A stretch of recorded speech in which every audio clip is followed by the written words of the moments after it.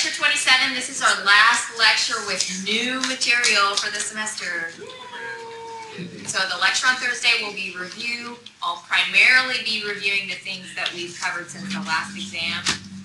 Don't get your hopes up about me just doing example problems the whole time. I've done a lot all throughout the semester, so I'm going to be talking about conceptually how to understand and approach problems more so than just going through a bunch of example problems. So your homework is due on Thursday at the beginning of class. Course evaluations are due on Friday by midnight, so please go do those if you haven't already for this class and for your other classes. And then our final exam is a week from Thursday, so be prepared for that. Show up on time. Make sure that you have your sheets ready and calculators and batteries and everything is in line for that. So today we're continuing our discussion of renewable energy sources. So we're talking about the last three, which are hydropower, geothermal, and biomass sources.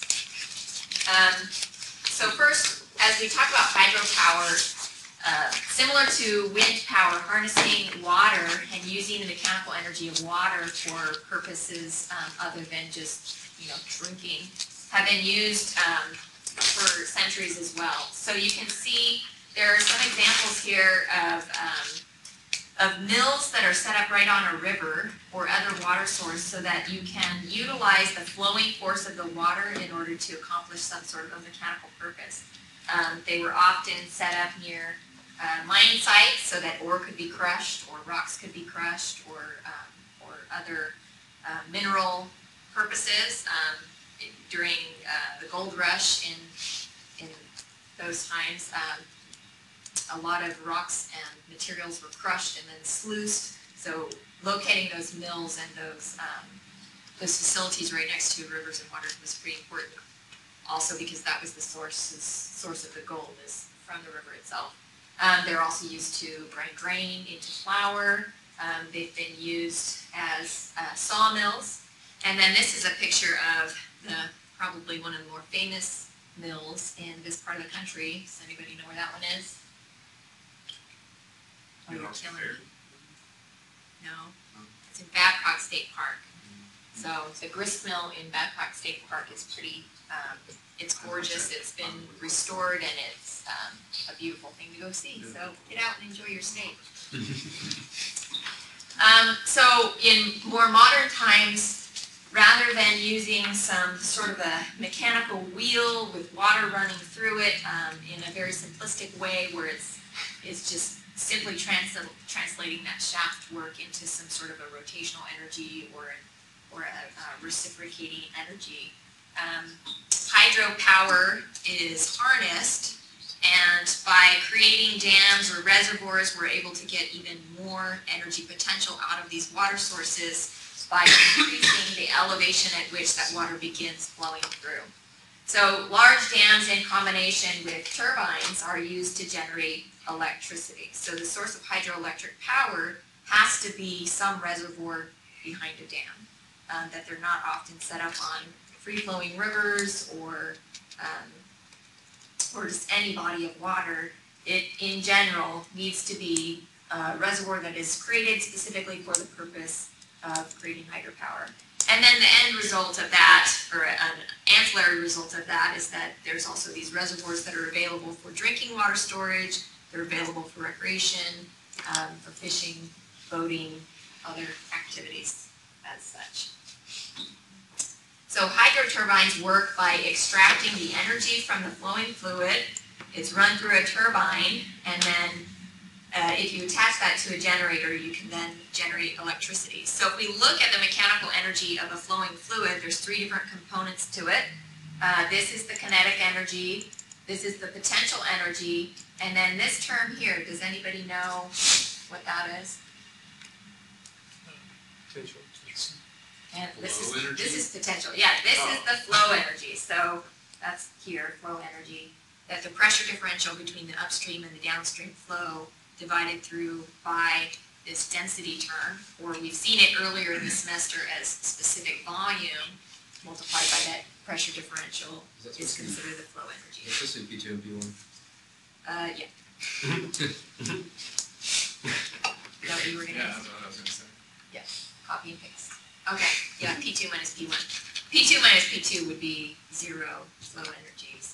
course, we don't want that in our equation. I better make a note to change that.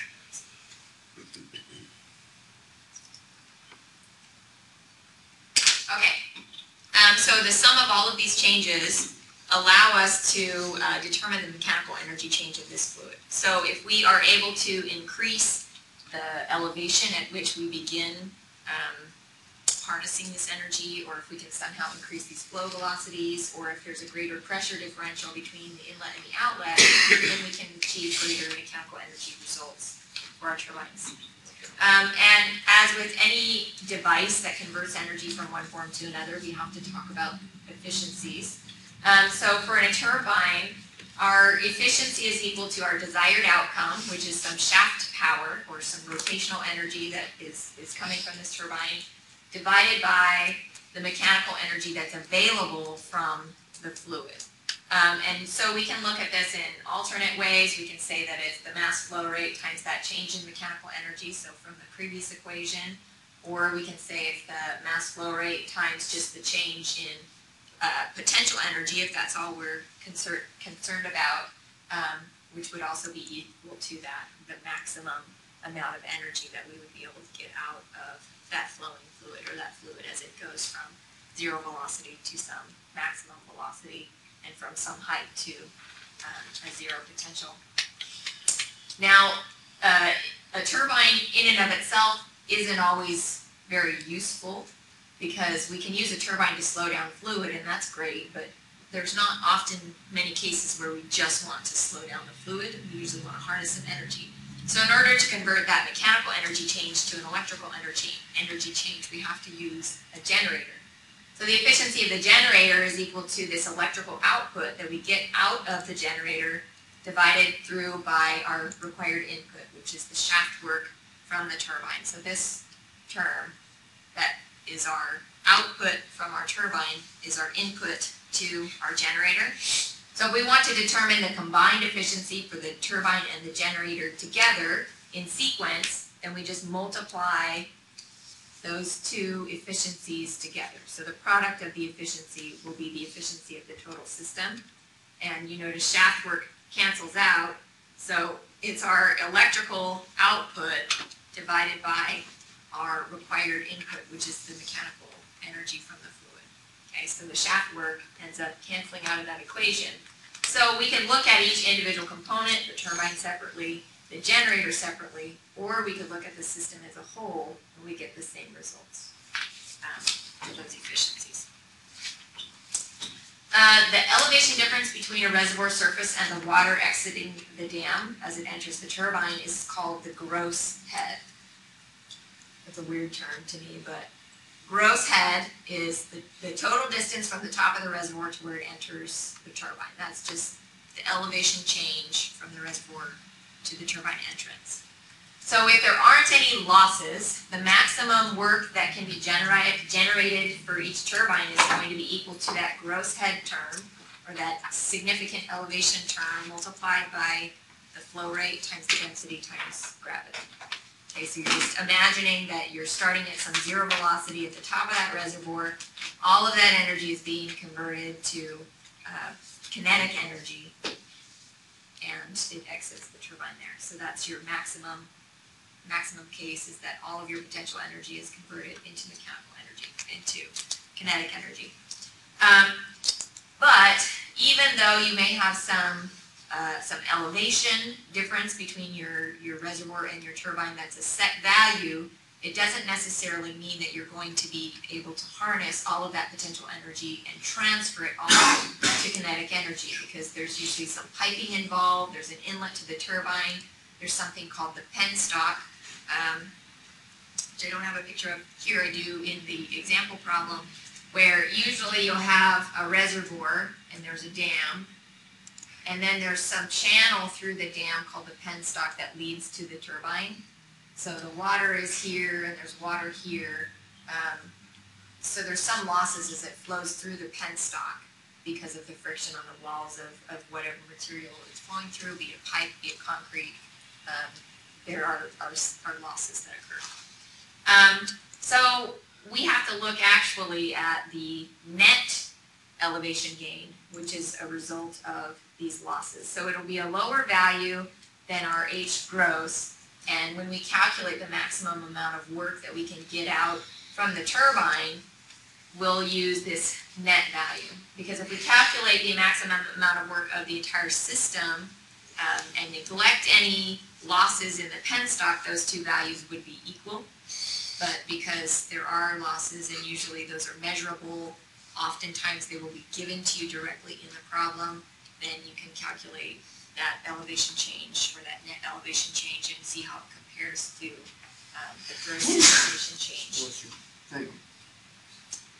So if we account for those losses in the components that are external to the turbo machinery itself, so these are not looking at losses within the turbine, it's everything leading up to the turbine. We lump those losses into a term called the head loss. And so our H net is equal to this H gross minus the head loss. Okay, so we can substitute that term in there. Where sometimes this value is known and given, this head loss term. Sometimes H net is known and given. It just depends on what you're given in the problem, which version of the equation that you would use. Any questions on this? So if you've had fluids before, this should be very familiar to you. It's the same kind of analysis that you would do there. The main difference being that we use VDOT, and in fluids they use Q.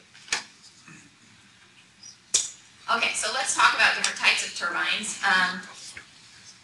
An impulse turbine is one in which there is a flow that is impinging upon these turbine blades. And generally they're kind of bucket shaped. They're also sometimes called vanes. And so they catch the flow, and as they catch the flow, it causes this shaft to turn around. So the flow is parallel to the rotation of this turbine, that if you look at the velocity vectors, that it impinges parallel to or tangent to this rotation of the wheel. And the design of these is often such that when the flow hits, they want to minimize any losses that occur as the fluid is hitting that vane. So sometimes they'll have a vane that has like a little split in it, so it's like a two partitioned bucket, so that it splits the stream and catches all of the fluid without having splashback. Because if you just impinge upon a flat surface, you're going to have a lot of splashback. If you have splashback, that means you're not harnessing the energy from that fluid. So if you impinge upon like a corner or a point, it splits the blade, and then it's able to harness more of the energy from that flow that's coming in. Okay. So an alternate type is a reaction turbine where the flow is entering at a very high pressure tangentially to this turbine. So it enters, this is like there's a circular thing around the turbine itself. So the flow is coming in a radial manner, then it hits these blades and goes down. So there's two different types. There's the Francis type, which looks similar to it looks like what you would see inside of a centrifugal pump, but instead of it pumping water, it's moving the blades. And then this one looks like what you would see in like a box fan or like a propeller on a ship. The Kaplan type or the Francis type, those are the two major types of reaction turbines. And they have something called fixed guide vanes and stay vanes. So the fixed guide vanes force the water to go in a certain direction, and they don't move. And in many cases, the water may come in and then fill the vanes before being channeled out and down through the turbine. If the flow is not always consistently steady, then that happens. So these vanes can fill up, and then it flows through these moving guide vanes or wickets. So these are the wickets that are moving around. So let's do an example, and this is what I was talking about previously with the penstock, that our reservoir is here, but we can't just put our turbine right here at the entrance to the reservoir, because a lot of bad things could happen. We could suck fish into it, or other wildlife, plants, debris, things like that. So this penstock allows us to have some sort of an intake that can be filtered, so hopefully debris and animals and aquatic life don't get into the turbine. So as a result of that, there are some losses as it goes through the penstock, but that's better than having your turbine constantly break down because debris is getting in. Okay. So the piping efficiency of a hydroelectric turbine plant is estimated to be 98%. So they're saying that between here and getting to the turbine, there's a 2% loss, essentially. So the efficiency of the piping is 98%. While the turbine efficiency based on the net head is 87%. So the efficiency of the turbine is 87%. And it says it's based on the net head, because if it said it was based on the gross head, that would mean that you're already combining the piping efficiency and the turbine efficiency together. So these are now two separate terms. The efficiency of the piping is 98%. The efficiency of the turbine based on the net head is 87%. If we wanted to find the efficiency of the turbine based on the gross head, we'd just multiply those two together. But we also have our generator. So the generator efficiency is 97%. If the elevation difference between the reservoir upstream of the dam and the surface of the water exiting the dam is 220 meters, determine the overall efficiency of the plant and the electrical power output. Okay, so this is 220 meters. Distance here.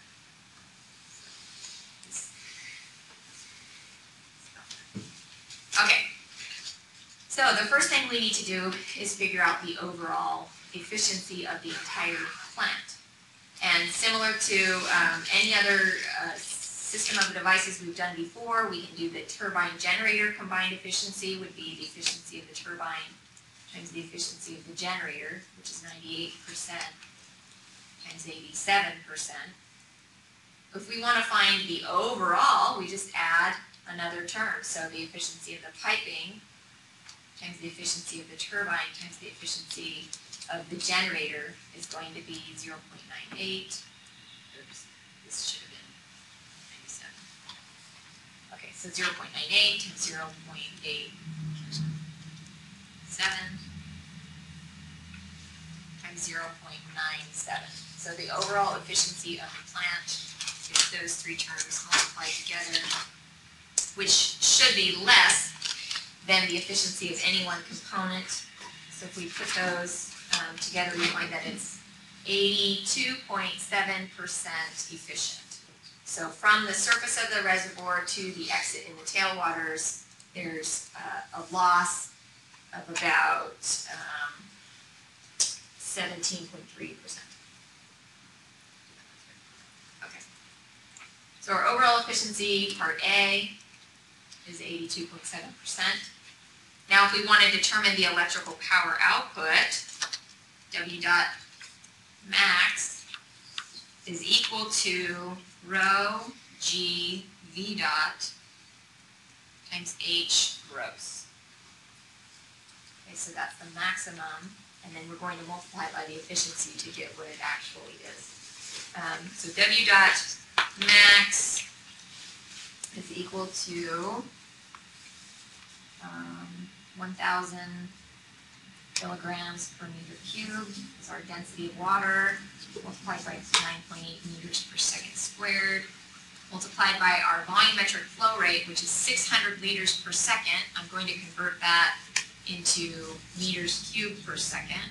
So I just divide through by 1,000, so it's 0.6 meters cubed per second. And our H gross, which is 220 meters. So this is what the maximum power output would be if we didn't have any losses. So 1293.6 kilowatts. We also have to multiply by 1 kilowatt is equal to 1,000 kilograms times meters squared per second cubed. Okay, so this is the maximum power output if everything in our plant was 100% efficient. It's not, so our W dot electrical is equal to the efficiency times W dot max, which is equal to 82.7% times 1293.6, which gives us 1069.8 kilowatts.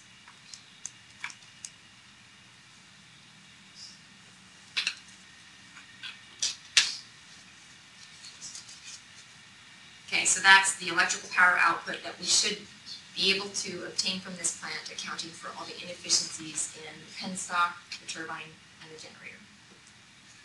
Any questions on this example? These are pretty straightforward, and they're very similar to what we've already done this semester. We just have a few new components and details to worry about. So let's do another example.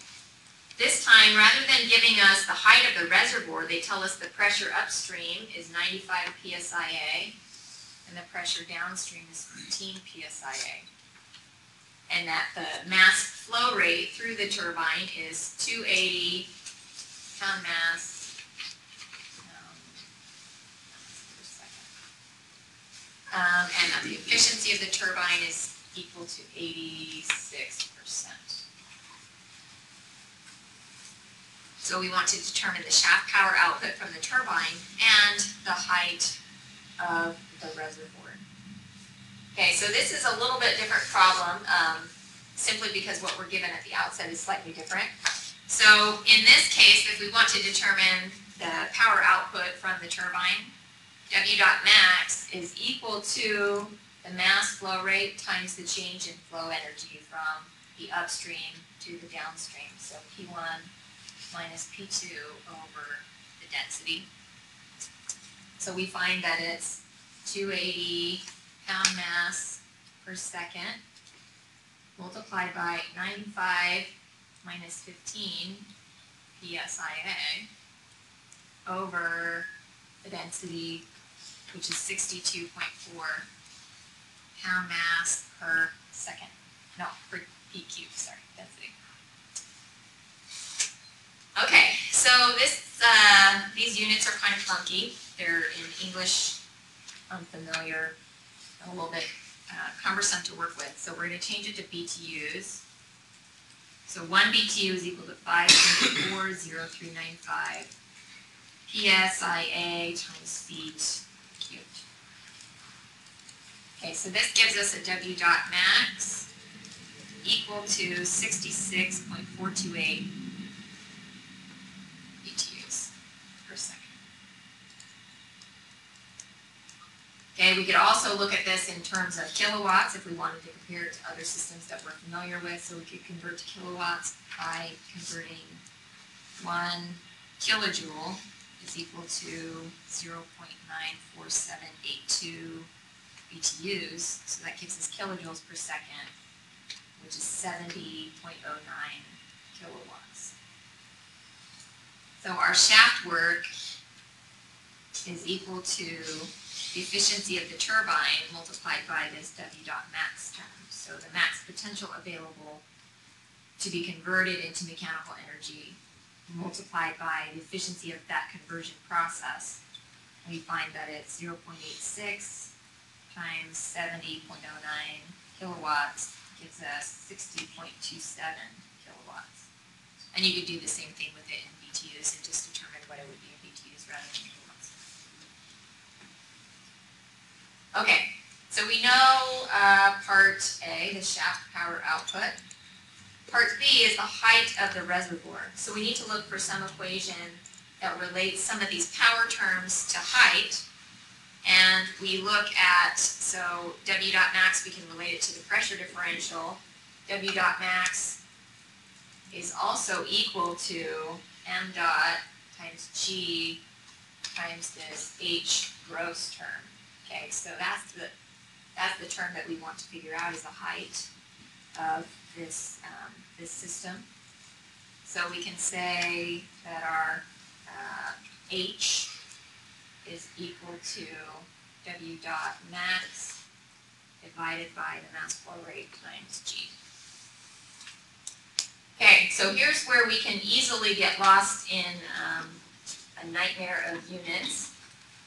So I'm going to add another slide just because it's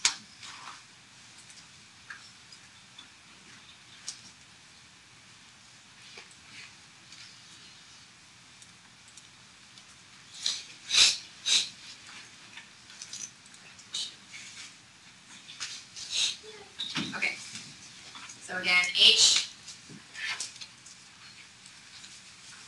gross is equal to W dot max over M dot G. And we calculated our W dot max previously was 66.428 BTUs per second. So divided through by the mass flow rate is 280 pound mass per second times 32.2 feet per second squared. So that's the gravitational constant in English units. Okay, so we have BTUs, we have pound mass, we have feet. Ugh, it's starting to get messy. So I'm first going to convert back to something that's in terms of pounds and feet. So 5.403915, no, not 15, just 5.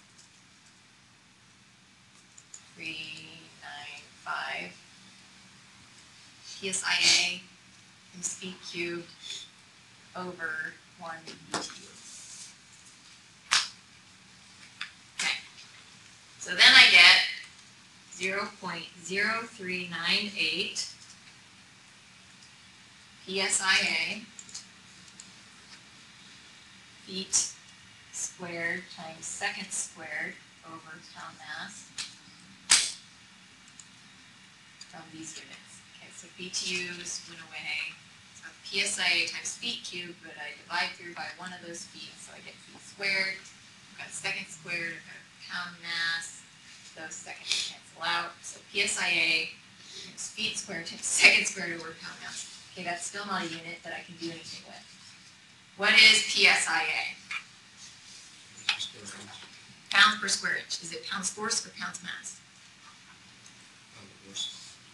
Okay, it's pounds force per square inch. So I could rewrite this 0.0398 pounds force per square inch times feet squared times seconds squared over pound mass. Okay, you can't cancel a pound mass with a pound force, but we can convert between pound mass and pounds force using the gravitational constant. So 32.2 pound mass feet per second squared is equal to 1 pound force. So now we should be able to start canceling out what we need. So pound mass, pound force, feet goes here, goes cubed, second squared cancels out. So now we have 0.0398 feet cubed over inches squared. Okay, so that's a unit of length, but we still have one more conversion to do. Where'd the 32.2 go? It's 1.28. 1.28.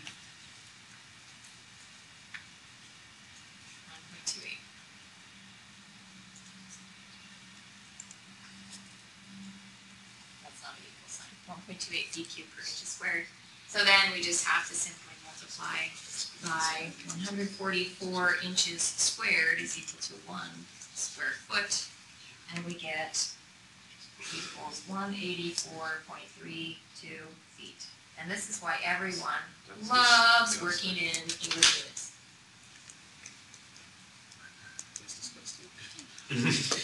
It's pretty good. So an alternate way to do it would have been to keep your units in kilowatts and just get it in meters and then convert to feet or something like that. But it's another lesson on just being careful with units, making sure you understand and check that things start canceling out. Because if you get to the end of the problem and you have, okay, it's 0.0398 feet, that's my answer, right? No, it's wrong. So you have to check units and be diligent about keeping track of them. Okay. All right, so that's it for hydropower. We're moving on to geothermal energy, which is, I think, a pretty cool topic because it's a little bit mystical in a way. I think this idea of that there's like all this bubbling magma down at the center of the earth and we're just like standing on top of it, right? So there is a lot of energy at the center of our earth, and it manifests itself at cracks or fissions within the layer that I can't remember the name of it right now. So at the tectonic plates, or where the plates meet each other, they're kind of just floating around that magna, there's usually areas of geothermal activity.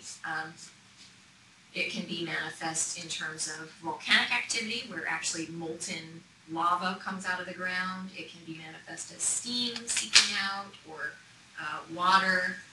That there's many different ways that it can be apparent that there is a geothermal activity going on in that location. So if we look at the United States, the majority of the hotspots for the geothermal activity are actually located in the western part of the United States, and that's because there are some continental plates that come together there. And you can see that all of these dots on this map here represent, as of, I think this map was 2015, the active geothermal plants that are in use within the United States. So you can see that we're capitalizing on a lot of these areas, but there's still very significant locations available that have a fair amount or a good source of geothermal energy. And I will bring your attention to this one here, where we are, right? So that's a pretty favorable location for geothermal production. What are we doing instead? Coal. We're mining coal, right? Okay, so there's an alternate source of energy for us there in West Virginia, because we've looked at solar, and solar's okay. We've looked at wind. Wind is okay. But with geothermal energy, even if you don't have a very high temperature source, if it's in abundance, you can still make use of it, and it's growing as a predominant source of renewable energy within the country. And there are some other countries that we'll look at and talk about that they just use almost entirely geothermal energy to power all of their operations in their particular country. So even though there are some spots that are definitely great and highly active for geothermal energy, we're not using all of them. Some of them are in places where, maybe mining is more predominant, or for whatever reason they're not being utilized. But there's low quality thermal energy throughout the rest of the country. And there was an article I read a couple of years ago, and I was trying so hard to find it again because it was pretty interesting, that whenever they go take core samples for a new coal mine or a new natural gas site, they measure lots of different things. One of them is temperature. And so these maps that are on the ELA website are based on somewhat generic surveys of the country, and they're not necessarily the most up-to-date or accurate based on actual geology samples. So they think they know what the temperatures are, but they haven't actually gone and taken a bunch of samples. Well, there was a researcher who was looking at all of these samples that were taken by mining companies, and he was starting to create a map actually of the Appalachians and the temperature profile underneath the earth, and that there is, a fairly significant amount of thermal energy that we sit on top of, because it is fairly common that where you have coal or where you have natural gas, there's pressure and heat involved in creating those resources. So they often go hand in hand in those locations. So there's a couple of different, some of them are not highlighted. Hydrothermal is the most commonly used source of geothermal energy, and it's naturally occurring at very high temperatures, and it can be a liquid, it can be a vapor, or it can be a liquid-vapor mixture.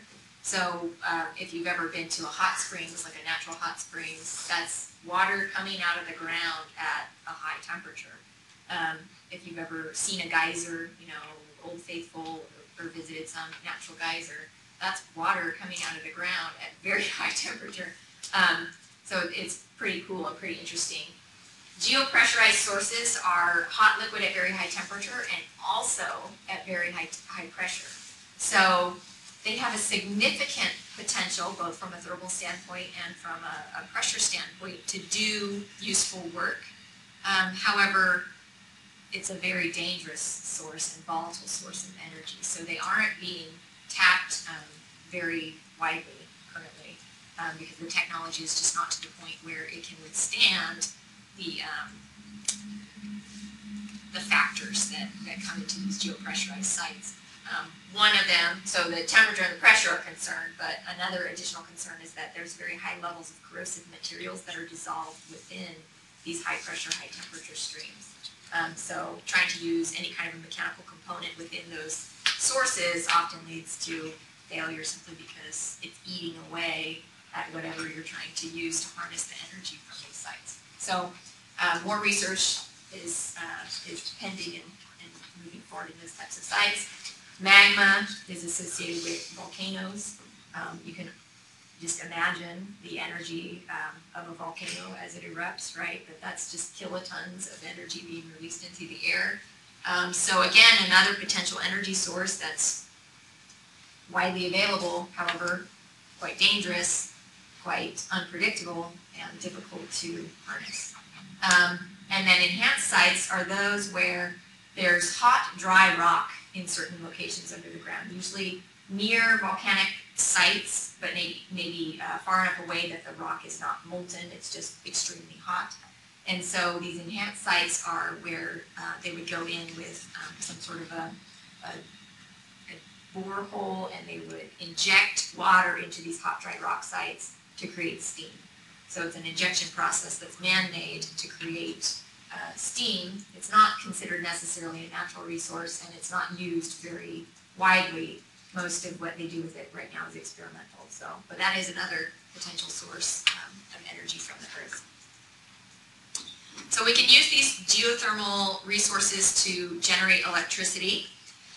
So as we've discussed in previous chapters, if anytime there's a temperature difference, we can put a heat engine between those two temperature differences and generate electricity. So that heat engine can be of many different forms. We've talked about steam engines, and we've talked about using other working fluids or binary cycles that have maybe mercury and water running through them. So we can create a heat engine, put it between those two reservoirs. And in general, we want the temperature of that geothermal source to be above 150 degrees Celsius to get an efficiency that's high enough that it makes it worth our time and our economic investment in order to utilize that site for generating electricity. So it is possible to do it from lower temperature sources if they're in an abundant supply, but it's better if the supply is at a higher temperature because it comes with a higher quality of energy associated with it, which means that there's less entropy generated as you're utilizing it or using it. Because as we remember from the Carnot efficiency, that the maximum efficiency of any heat engine is based upon the temperature differential between those two reservoirs. That the higher the temperature reservoir, the greater our efficiency. We can also use geothermal resources for space heating. So in some cases, they take the geothermal water directly from the ground and they run it into a heat exchanger.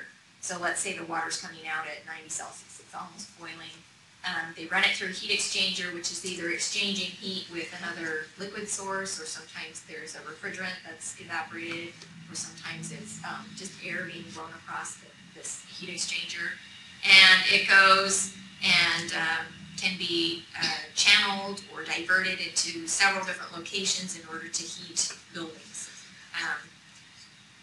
So this geothermal water that's used, if it's occurring as a natural source, so we can get it from the ground, then we develop these systems in order to heat buildings. But this is also commonly used with waste products of heat from other industrial applications. So if you have cooling water that's coming off of your system that's still hot, you want to remove the heat from it, you can do the same thing and chuck some of that heat to the buildings. When I went to school there, at Brigham Young University, they actually have steam tunnels that run underneath a lot of the university for their HVAC facilities and things like that. And one of the interesting consequences of that is that the sidewalks don't really have to be shoveled in the wintertime because the snow melts off. So it's kind of nice, actually.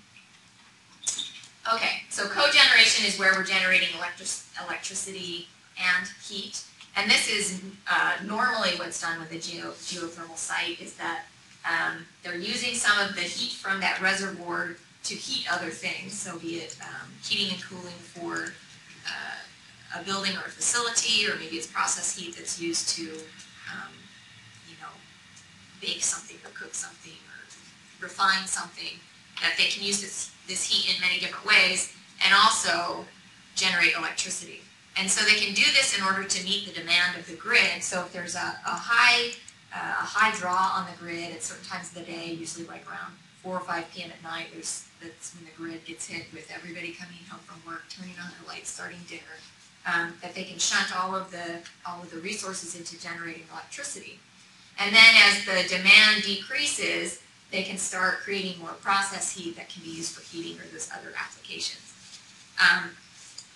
An interesting challenge that we really don't get into in this class, but I think it's maybe even the biggest hurdle to overcoming our reliance upon our current standard of fossil fuels and how we do it, is the grid in this country, because there's no energy, very little energy storage capacity in the grid, but they're always generating electricity to meet demand. So they can pump water up a hill and then let it drain at night to generate electricity and things like that. And the turbines themselves in these big, huge power plants have some inertia with them. So if something happens and the grid goes down, but the spinning inertia, the turbines can still power the grid for a short amount of time before it goes out. That's why sometimes the lights will flicker but not actually go out. So with renewable resources, it's a lot more difficult to do that because you have to have these resources on demand. The wind doesn't always blow, the sun doesn't always shine. So in order to fully implement and take advantage of these resources, there has to be energy storage capabilities within the grid so that you can meet demand as it comes. Because we don't have big banks of batteries in every city that are storing this energy that can be used when it's needed. The plants are creating it on demand. And I listened to a pretty interesting podcast about that, actually, a couple years ago too. Which enlightened me on that subject. Okay. So another way that geothermal resources can be advantageous to homeowners is using ground source heat pumps. Because if you imagine your heat pump is sitting on the side of your house, and in the summertime it's 95 degrees outside, and your condenser coils are in the sun, and it takes much more effort and electricity to cool your home than it would if those coils were located somewhere underground that was a constant, consistent temperature year-round, so it doesn't freeze in the wintertime, it doesn't get overcooked in the summertime. They can design it to be efficient and effective at those temperatures, because most heat pumps, we keep our house, let's say, at 72 year-round. The heat pump is designed such that it can operate kind of well between a wide range of temperatures for outdoor temperature. So sometimes that's your TH, sometimes that's your TL. And because it switches back and forth in winter to summer, that instead of getting the best possible effective, efficient heat pump, you get one that works well for such a wide range. Well, if our temperature is always 72 inside and our temperature is always 50 whatever underground, it's much easier to design a very efficient and effective heat pump that operates between those two temperature limits. That you can design it specifically for that, rather than trying to make it kind of good over a wide range of temperatures. So disadvantages of trying to implement this is, of course, it's much more expensive to try to drill and bury these lines. They have to be at least a certain depth underground so that they can be at that stable temperature.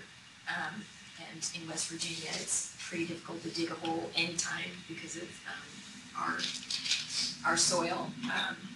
So it's much more expensive, and you can do calculations that will allow you to know how much energy potential you can save over the course of a certain number of years, and then see how long it would take to pay back. And if the payback period is longer than the expected life of the heat pump, maybe it's not worth it. But if it's within 8-10 years, something like that, then it's a good thing. Okay, so let's talk about Iceland. I had the opportunity actually to visit there a couple of times. And it's a really, really cool place. If you ever have the chance to go to Iceland, go. It's like no place I've ever been, because you travel around this island, and it's like in one place it's almost as if you're in this lush green Ireland looking kind of place, and then you go somewhere else and it feels like you're on the moon because it's just this barren, rocky landscape. And it's called the land of fire and ice, primarily because they have a lot of geothermal activity. And it's been used in Iceland for thousands of years for cooking, for washing, for bathing, and that would be sometimes how they would execute people or torture people, was throwing them into the hot springs. We visited a place actually that was where they used to have their tribunals, and if someone was found guilty, they would just like push them off the edge into the raging waters below that were like boiling. So kind of creepy. But it wasn't until the 70s that they determined to try to use this geothermal activity to actually generate electricity.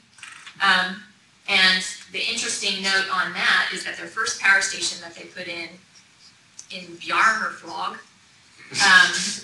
they had engineers from power plants in Idaho come and help them. So there's a collaboration between Idaho and Iceland where they were sharing technology and knowledge on how to implement these geothermal power plants, because at the time in the U.S., Idaho was the majority of geothermal activity within the U.S. That's where the main plants and engineers and things were. And it is still a hotbed of geothermal activity. If you've ever been to Idaho either. Okay, so they have a lot of this geothermal resources, and you just anywhere driving around the country, you just see like these steam pockets, and there's geysers, and just kind of a lot of cool stuff.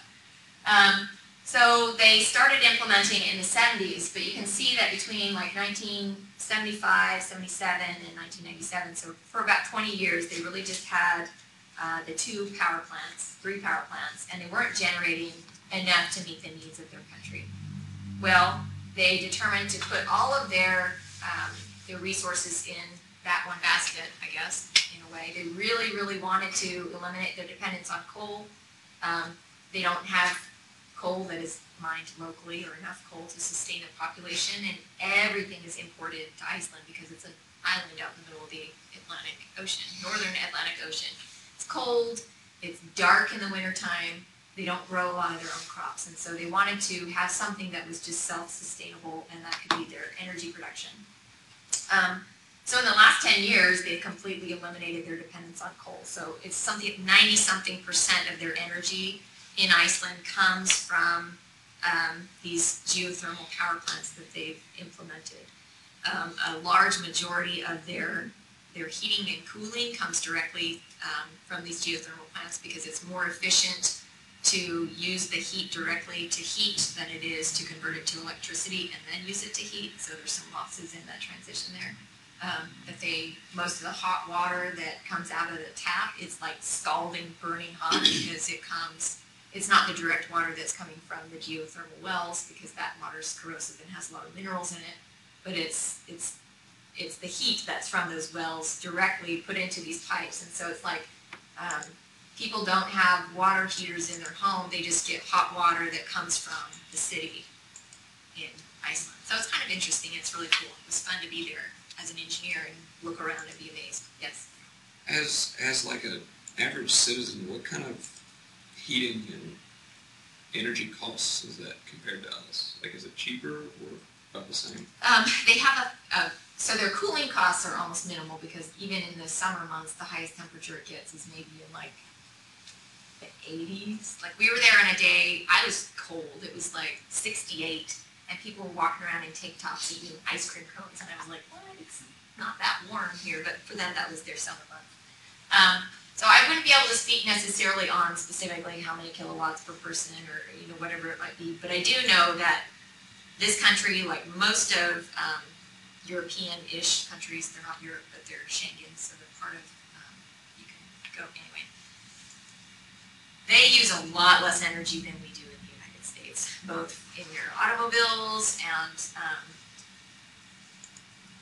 if they're cold, they put on a coat. They don't turn up the thermostat. If it's light outside, the lights aren't on in the house. They have windows, they have, so they utilize the resources that are available to them that don't cost money, because even though they produce all of their own power, it's very expensive to live in Iceland. So anywhere they can cut costs, that is something that they can change based on their habits, is something that they do. So I don't know how it compares to the average American. Their homes are smaller, they're better insulated. It's just, and it's different, and it's dark all winter long, so they have to have more lights on, but I don't know. It's very interesting though. It's a cool place, and I like it. Okay, so that's it for geothermal for now. We're going to talk about biomass energy.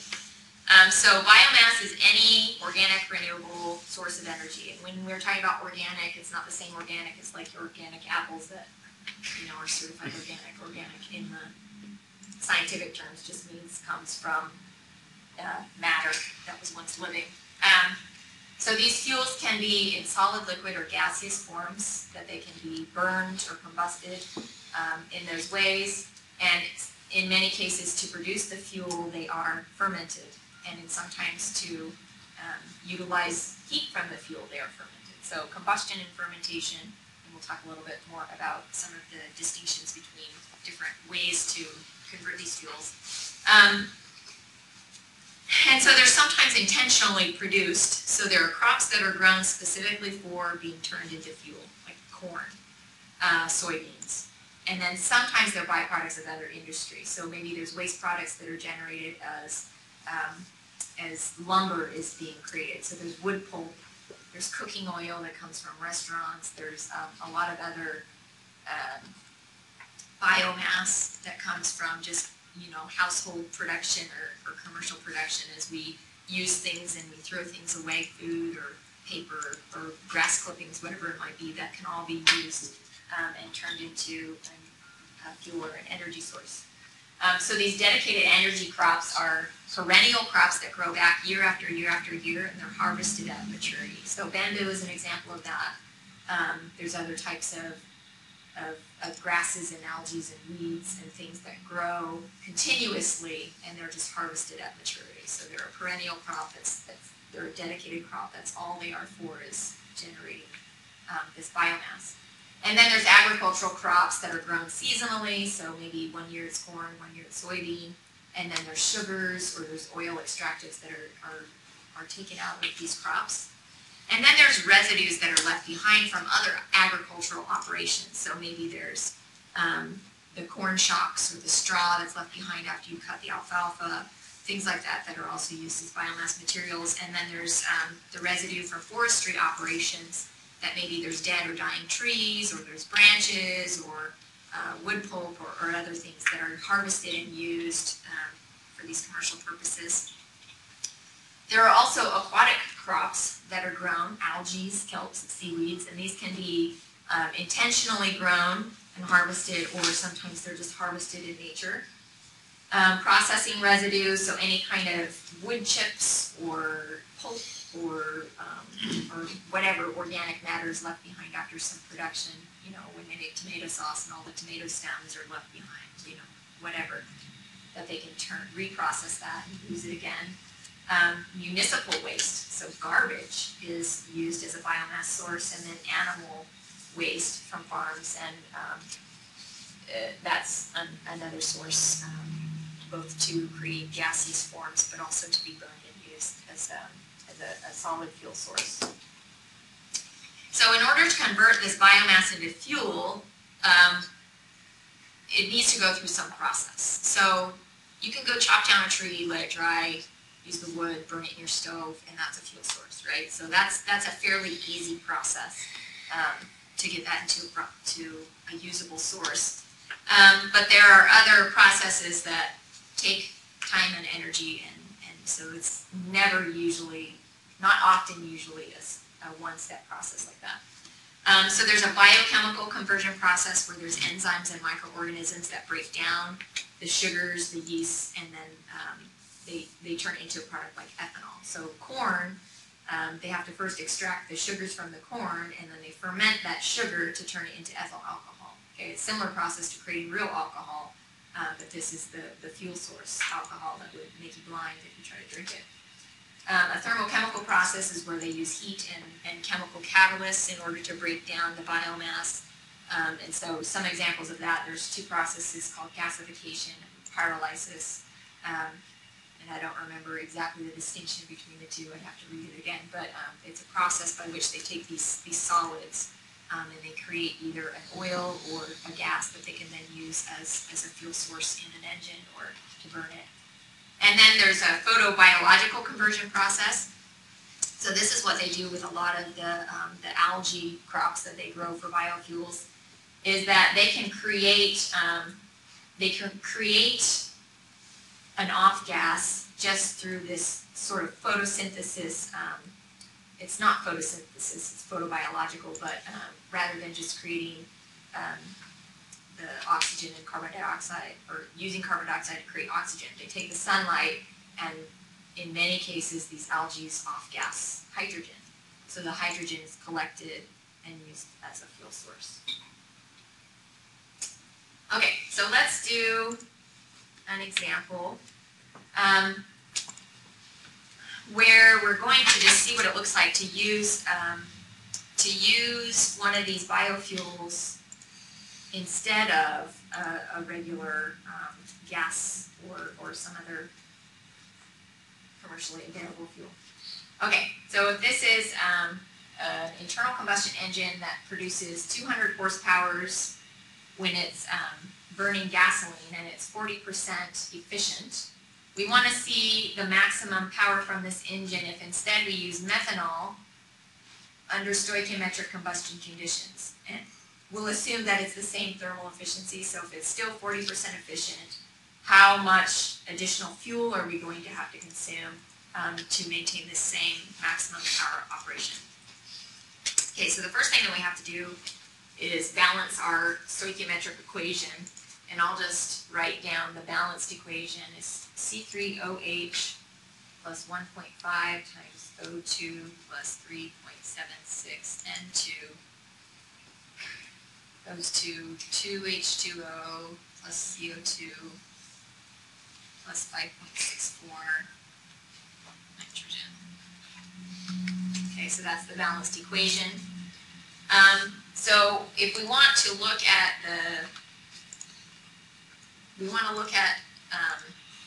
the difference between the power consumption or the power generation, from this engine, if it's using methanol or versus using gas, we're going to look at this one.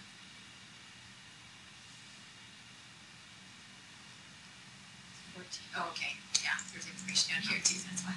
So we know the air-fuel ratio for gasoline is 14.6, so we need to calculate the air-fuel ratio for methanol, and then we'll be able to calculate the mass of fuel ratios for those two by comparing their air-fuel ratios with how much fuel is burned.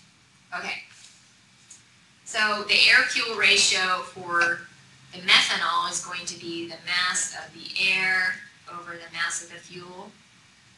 So if we look back up to this equation, this is our mass of air. So it's 1.5 times 4.76, so the total number of moles is 4.76 times 1.5, times the molar mass of air, which is 29.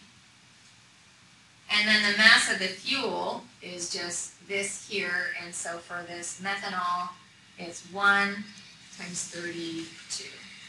Okay, so the molar mass of methanol is 32. Alternately, we could say 1 times the molar mass of carbon, 4 times the molar mass of hydrogen, and 1 times the molar mass of oxygen, and add them together, we also get 32. So this is equal to 207.06 over 32. So we find that the air-fuel ratio for methanol is 6.47. Okay, so if we're looking at the same engine with the same efficiency and the same volume, then this holds true. That the power output for gas over the power output using methanol, CH3OH, is going to be equal to the lower heating value of gas over the lower heating value of this CH3OH multiplied by the air-fuel ratio of the methanol, the CH3OH, over the air-fuel ratio of the gas. Okay, because the power is, for the same volume, is proportional to the lower heating value and inversely proportional to this air-fuel ratio. So if we do that, we can find that the power output for the CH3OH is equal to 210.4 horsepower, because our lower heating values are given there, and our air-fuel ratio for the gasoline is there, and we calculate the air-fuel ratio for methane.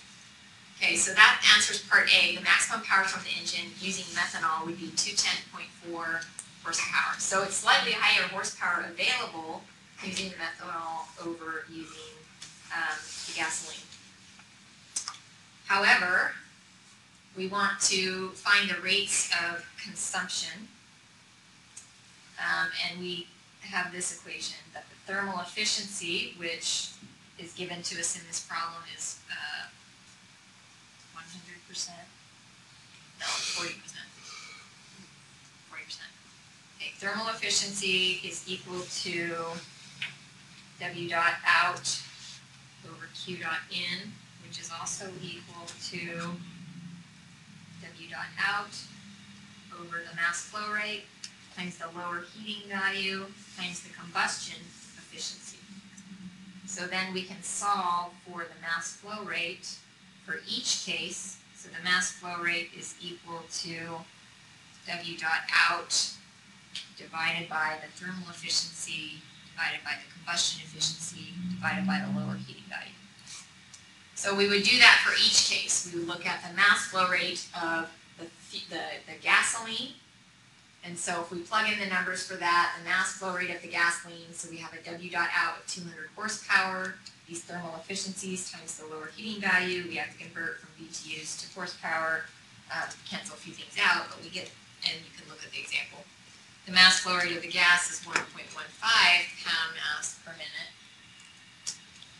whereas the mass flow rate of the CH3OH is equal to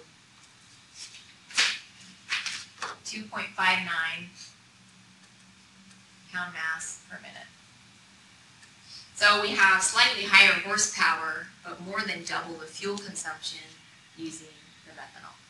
So depending on the cost differential between standard gasoline and methanol, you could also do an economic analysis and figure out whether it's worth it or not.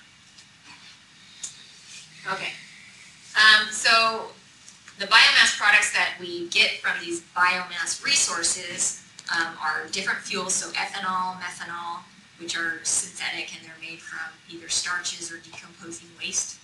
This biodiesel, which is often combined with ethanol or methanol to make it usable in a vehicle.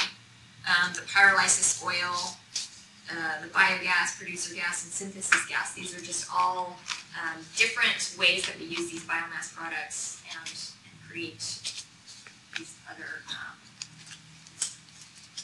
usable fuels. Okay, so we can utilize them either through direct combustion, so we burn them directly to create heat, or we use a portion of these fuels in alongside a standard fossil fuel power plant to offset how much fossil fuel and carbon emissions we're generating, or anaerobic digestion, which is where these biomasses are just essentially fermenting, and then the methane is captured and converted from that. So there's a little video I want to show, and if you have to leave or whatever, you can leave. It'll probably take us a little bit over 3:15, but municipal solid waste. So if you think about trash day, okay, once a week, how much trash do you take out to the curb? Or do you do that? I don't know, maybe you throw it in a dumpster every day. I have to take my trash out once a week, or we do. I don't always do it. But we used to have recycling, right? So the amount of trash I take to the curb now has significantly increased now that there's not recycling available to me, which is really unfortunate. So we're just dumping all of this garbage in a hole somewhere. And period, full stop. We're not doing anything with it. Okay, so there are things that can be done with it, and some of the reclamation sites here, the landfill sites, do collect methane, and that is one one way of utilizing the energy. But there are also ways where you can burn the waste directly and use it to generate steam. And these are unpalatable to a lot of us here in the United States. There are other countries that have implemented these changes and strategies and are having great success both with encouraging recycling, reducing their waste, and generating electricity. So there are a lot of misconceptions about it, and I'll just let this video play because I think he does a very good job of talking about and explaining the process as well as some of the barriers to it being widely accepted. My solution to most of my problems is to light them on fire. So why can't garbage be one of those problems? Hi, I'm Julian. Americans make a lot of trash. According to the EPA, in 2012, the average person makes 1,600 pounds of solid waste that year. That's about 45% more than the average European. About 55% of that goes in the landfill. So, to translate that, if you're an average American, you are responsible for burying 880 pounds of trash in 2012. Is there something that garbage should be doing besides just Sweden thinks so. About 1% of Swedish trash ends up in a landfill. The rest is almost evenly split between being recycled and burned for energy. Sweden actually burns so much trash they import 700,000 tons of it from Europe in order to keep the fires lit. And by using the heat to create steam and run turbines, they get about 8.5% of their electricity needs from burning waste. Goran Skoglund, a representative of one of Sweden's energy companies, estimates that burned trash has about a third the energy pound for pound as burned fossil fuels. Burning that trash means they save space in landfills, don't import fossil fuels, and as an added bonus, they cut down on greenhouse gases. Stop right there because I know exactly what you all just yelled at your computer. Julian, burning anything is going to create CO2. And yeah, you're right. But like a Swedish police drama, it's all very new. On the face of it, burning garbage actually looks less favorable than coal or natural gas in terms of CO2 production. According to the EPA, flaming trash creates 2,988 pounds of CO2 per megawatt hour. For the same power, coal makes 2,249 pounds of CO2, and natural gas makes 1,105 pounds. That doesn't sound good until you consider that a lot of CO2 released by burning trash is from stuff that was part of the Earth's carbon cycle. It's carbon that was in the air not too long ago and would be returning there again, whereas the carbon released from burning fossil fuels was out of the carbon cycle for millions of years, sequestered away deep underground. So the EPA considers the CO2 impact of burning waste to be about a third as bad as it looks. But energy from garbage unequivocally cuts down on a much more insidious greenhouse gas, methane. Methane doesn't stay in the atmosphere for hundreds of years like CO2 can. Usually it's out and about and it doesn't. But this little molecule is so good at trapping heat, the EPA estimates one CH4 has 45 times the impact as one CO2 over the course of a century. And do you know what the third biggest source of man-made methane is in the United States? Yep, 18% of the methane Americans make happens when we bury our trash and let microbes just go to town on it. Methane is a key component of natural gas, so some landfills capture it and sell it to power companies. You think the trade-off would be reduced methane for increased CO2, but the number one source of methane emissions is natural gas and petroleum. So you don't get that methane when you burn junk, and as a bonus, you don't have to burn as much natural gas or coal. Double win. Flaming heaps of trash isn't as totally glamorous as I'm making it sound, though. Like anything, it has its own foibles. It cuts down on greenhouse gases, but the trade-off is it puts other pollutants into the air. Sulfur dioxide, which acid rain is released, along with trace amounts of mercury compounds and dioxins, which are highly toxic and build up in fatty tissues. Concerns over these chemicals are the main hindrance to adoption in the U.S., along with nobody wanting a trash-burning facility in their backyard when there's lots of cheap land. Sweden strictly regulates all these toxic byproducts, and even so, plant representatives say their scrubbers reduce toxic chemical levels to half the legal limits. Some of these byproducts would still be present in landfills too, only they'd have the potential to seep into groundwater if the landfills aren't equipped with protective lining. Environmentalists who oppose burning trash argue that the goal should be to reduce how much waste we make in the first place and recycle more. And they're absolutely right. But there's no evidence that burning waste will hurt recycling efforts. Sweden is expecting to step up recycling from 50 to 60% in the coming years, and their only burning what they can't use. Even though the U.S. buries most of our trash, we only recycle 34%. So, even though it's not glamorous or not the cure-all for our refuse and energy woes, it looks like burning trash could actually be an important stopgap for climate change if it were more widespread. Egypt deals with its junk in a rather unusual and interesting way. The Zet and the team at our sister channel Seeker cover that right here. Individuals pushing carts pick up most of the garbage, and this system works surprisingly well. Almost 90% of materials thrown away in Cairo are recycled. What do you fall on the burning trash issue? For it, hate it, have some reservations about it after Toy Story 3? Let us know in the comments. Subscribe if you haven't already. I'll see you next time on D News. Okay, so something to think about, kind of interesting. So, as you move forward into the world and you begin your engineering careers, I hope that you remember the 3 days you spent talking about renewable